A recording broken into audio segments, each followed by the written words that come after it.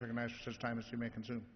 Thank you, Mr. Speaker. I thank the ranking member for yielding and the chair for his leadership as well. As has been mentioned, this bill is important in our efforts to make sure that mass transit is under the umbrella for the sharing of information.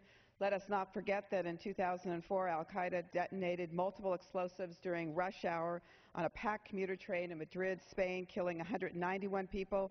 A little more than a year later, in London, a terrorist cell linked to al-Qaeda carried out 4 suicide bombings, 3 of them on the London Underground, killing more than 50. To date, the United States has not experienced the death and destruction associated with dirty bombs of mass transit attacks. But that does not mean that we haven't had close calls. In fact, in September of 2009, Najibullah Zazi was arrested in New York City for allegedly plotting to blow up New York City subways. In October 2010, the FBI arrested a man who was plotting a large-scale attack here in Washington, D.C. on the metro system. Last year, he was sentenced to 23 years in federal prison. Most recently, we learned through documents taken from the compound of Osama bin Laden following the successful Navy SEAL raid that al-Qaeda was plotting to attack U.S. mass transit systems to commemorate the 10th anniversary of 9/11.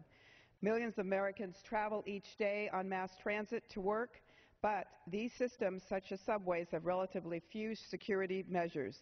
This bill will change that. It will make sure that fusion centers bring together federal, state, and local law enforcement and emergency management agencies to share information to protect communities.